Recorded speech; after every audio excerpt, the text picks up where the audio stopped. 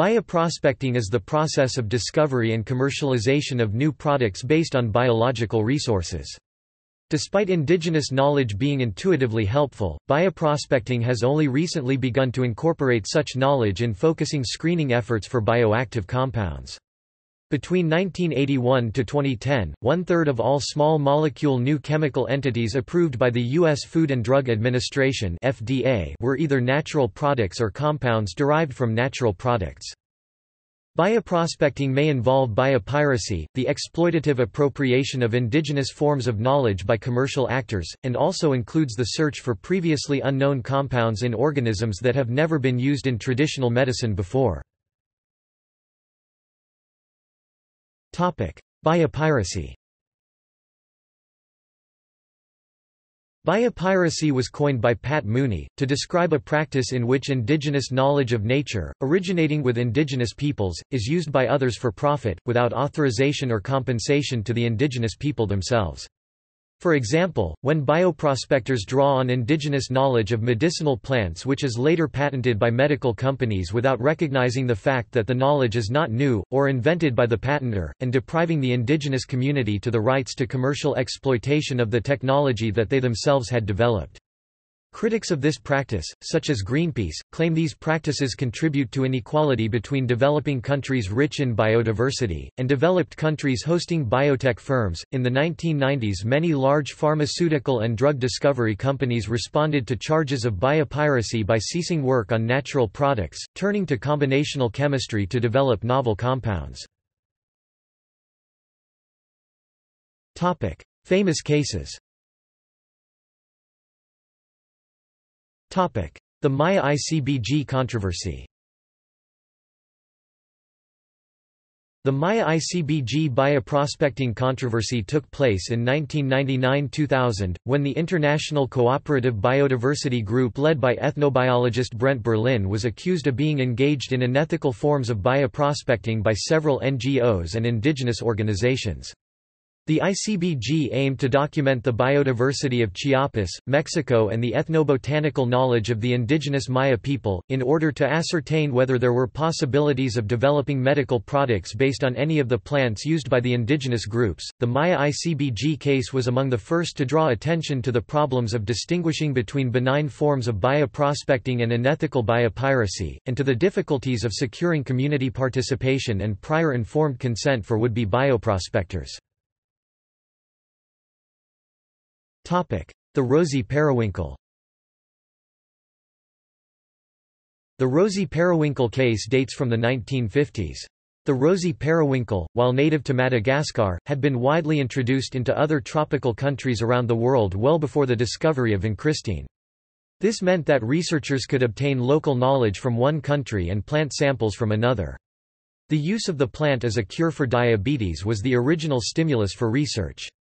Effectiveness in the treatment of both Hodgkin's disease and leukemia were discovered instead. Different countries are reported as having acquired different beliefs about the medical properties of the plant. The Hodgkin's lymphoma chemotherapeutic drug vinblastine is derivable from the rosy periwinkle. The neem tree. In 1994, the U.S. Department of Agriculture and W. R. Grace received a European patent on methods of controlling fungal infections in plants using a composition that included extracts from the neem tree, Azadirachta indica, which grows throughout India and Nepal. In 2000, the patent was successfully opposed by several groups from EU and India, including the EU Green Party, Vandana Shiva, and the International Federation of Organic Agriculture Movements on the basis that the fungicidal activity of neem extract had long been known in Indian traditional medicine. W. R. Grace appealed, and lost that appeal in 2005. The enola bean. The enola bean is a variety of Mexican yellow bean, so called after the wife of the man who patented it in 1999. The allegedly distinguishing feature of the variety is seeds of a specific shade of yellow.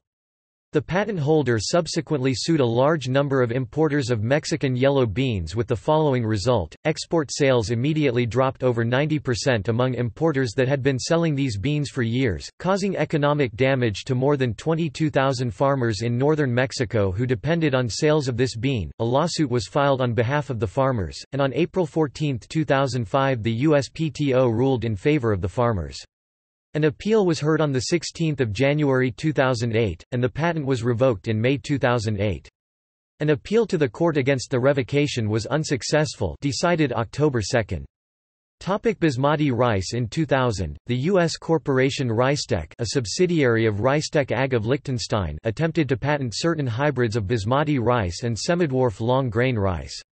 The Indian government intervened and several claims of the patent were invalidated. Hoodia hoodia, a succulent plant, originates from the Kalahari Desert of South Africa. For generations it has been known to the traditionally living San people as an appetite suppressant. In 1996 South Africa's Council for Scientific and Industrial Research began working with companies, including Unilever, to develop dietary supplements based on hoodia. Originally the San people were not scheduled to receive any benefits from the commercialization of their traditional knowledge, but in 2003 the South African San Council made an agreement with CSIR in which they would receive from 6 to 8% of the revenue from the sale of hoodia products. In 2008, after having invested €20 million in R&D on hoodia as a potential ingredient in dietary supplements for weight loss, Unilever terminated the project because their clinical studies did not show that hoodia was safe and effective enough to bring to market.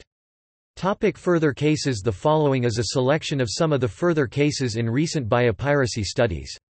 Most of them do not relate to traditional medicines. A large selection of African biopiracy cases are discussed at GhanaWeb's Public Agenda, March 31, 2006. The case of the Maya people's posal drink is discussed in the New England Journal of International and Comparative Law, and at Global Exchange the case of the Maya and other peoples' use of Mimosa tenuifolia, including many other such cases in general, are discussed at Grain. The case of the Andean maca radish is discussed in the American University's Trade Environment Database. The United Kingdom Select Committee on Environmental Audit 1999, Appendices to the Minutes of Evidence, Appendix 7, Trade-Related Intellectual Property Rights and Farmers' Rights lists and describes the cases of turmeric India, Karela India, quinoa Bolivia, brazin berries Gabon, and others. Legal and political aspects. Patent law. One common misunderstanding is that pharmaceutical companies patent the plants they collect. While obtaining a patent on a naturally occurring organism as previously known or used is not possible, patents may be taken out on specific chemicals isolated or developed from plants. Often these patents are obtained with a stated and researched use of those chemicals. Generally the existence, structure and synthesis of those compounds is not a part of the indigenous medical knowledge that led researchers to analyze the plant in the first place. As a result, even if the indigenous medical knowledge is taken as prior art, that knowledge does not by itself make the active chemical compound obvious, which is the standard applied under patent law. In the United States, patent law can be used to protect isolated and purified compounds, even, in one instance, a new chemical element. See USP 3156523. In 1873, Louis Pasteur patented a yeast which was free from disease. Patent number 141072. Patents covering biological inventions have been treated similarly. In the 1980 case of Diamond v. Chakrabarty, the Supreme Court upheld a patent on a bacterium that had been genetically modified to consume petroleum, reasoning that U.S. law permits patents on anything under the sun that is made by man. The United States Patent and Trademark Office (USPTO) has observed that a patent on a gene covers the isolated and purified gene but does not cover the gene as it occurs in nature. Also possible under U.S. law is patenting a cultivar, a new variety of an existing organism. The patent on the Enola bean, now revoked, was an example of this sort of patent. The intellectual property laws of the U.S. also recognize plant breeders' rights under the Plant Variety Protection Act, 7 U.S.C. Sections 2321-2582. Convention on Biological Diversity (CBD). The CBD came into force in 1993. It secured rights to control access to genetic resources for the countries in which those resources are located. One objective of the CBD is to enable lesser developed countries to better benefit from their resources and traditional knowledge. Under the rules of the CBD, bioprospectors are required to obtain informed consent to access such resources, and must share any benefits with the biodiversity-rich country. However, some critics believe that the CBD has failed to establish appropriate regulations to prevent biopiracy. Others claim that the main problem is the failure of national governments to pass appropriate laws implementing the provisions of the CBD. The Nagoya Protocol to the CBD, negotiated in 2010, expected to come into force in 2014, will provide further regulations. The CBD has been ratified by all countries in the world except for Andorra, Holy See and United States. The 1994 Agreement on Trade-Related Aspects of Intellectual Property Rights (TRIPS) and the 2001 International Treaty on Plant Genetic Resources for Food and Agriculture are further relevant international agreements. Bioprospecting contracts. The ethical debate has sparked a new branch of international patent and trade law. Bioprospecting contracts lay down the rules, between researchers and countries, of benefit sharing and can bring royalties to lesser developed countries. However, although these contracts are based on prior informed consent and compensation, unlike biopiracy, not all owners or carriers of an indigenous knowledge and resources are consulted or compensated. Unethical bioprospecting contracts, as distinct from ethical ones, can be viewed as a new form of biopiracy. An extensively discussed example of a bioprospecting contract is the agreement between Merck and InBio of Costa Rica. On June 14, 2011, Colombia approved a policy for the sustainable commercial use of its biodiversity resources, primarily through the development of biotechnology research. It includes plans to set up a national company for bioprospecting to link up with the commercial sector and will be backed with $14 million in government funds over the next 4 years.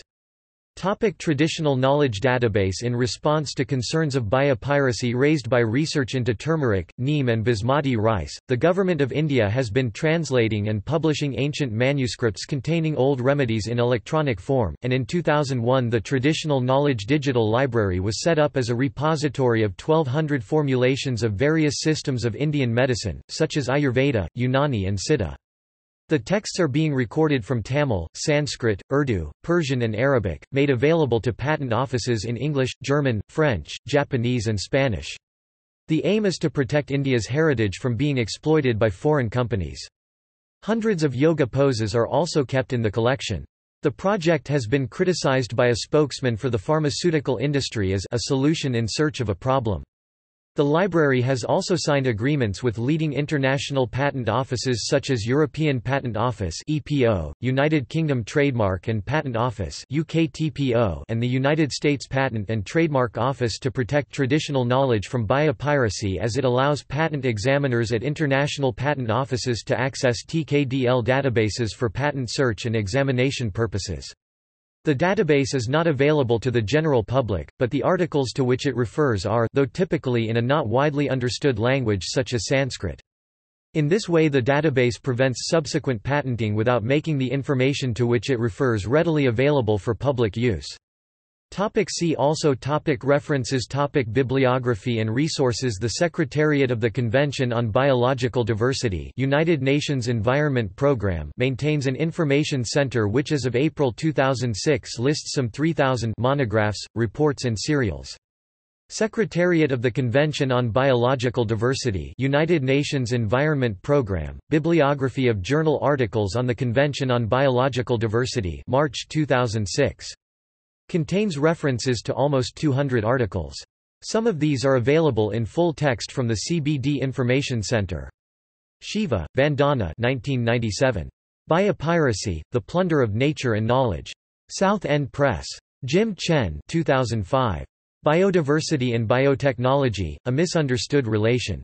Michigan State Law Review, 2005-51-102. SSRN 782184. External links. Out of Africa, Mysteries of Access and Benefit Sharing, a 2006 report on biopiracy in Africa by the Edmonds Institute. Cape Town Declaration, BioWatch. South Africa, Genetic Resources Action International (GRAIN). Indian scientist denies accusation of biopiracy. SciDev, Net. African biopiracy debate heats up. SciDev, Net. Bioprospecting, Legitimate Research or Biopiracy, SciDev, Net. etc. Group papers on biopiracy. Topics include Monsanto's species-wide patent on all genetically modified soybeans EP 0301749, synthetic biology patents, artificial, unique life forms, Terminator seed technology, etc.